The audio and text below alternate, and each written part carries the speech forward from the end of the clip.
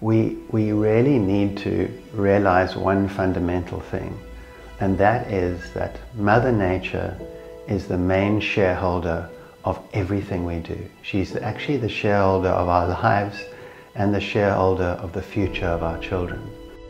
I think for our kids it's also a sense of ownership. Like, do they feel that it's their role, or that they need to do it? That's where it comes in about, like, what is our role as humans within the space. So whatever it is that you're interested in, affecting change too. So whether you're interested in saving endangered species or ending gender-based violence, whether you're interested in educating children or, changing our plastic consumption, each and every one of these things is interlinked with our planetary crisis.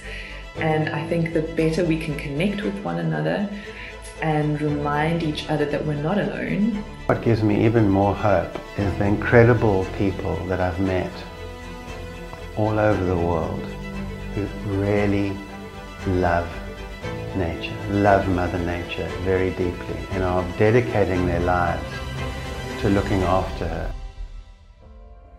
To have examples bring light to change for the positive, bring light to examples of where success is not that far away as it might initially seem.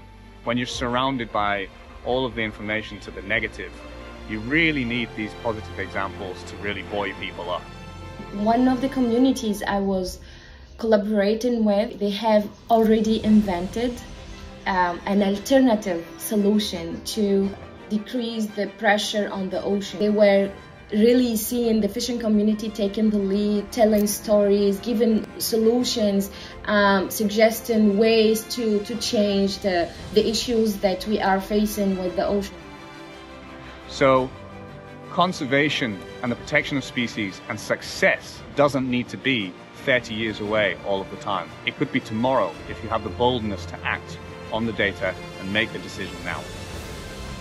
Protecting biodiversity is really protecting the future of our species, the future of our children, and the future of this planet as we know it.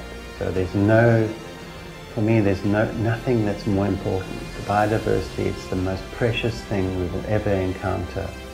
By meeting locally and in places together, I think it's the only time that we'll be able to share a vision of what the future can look like.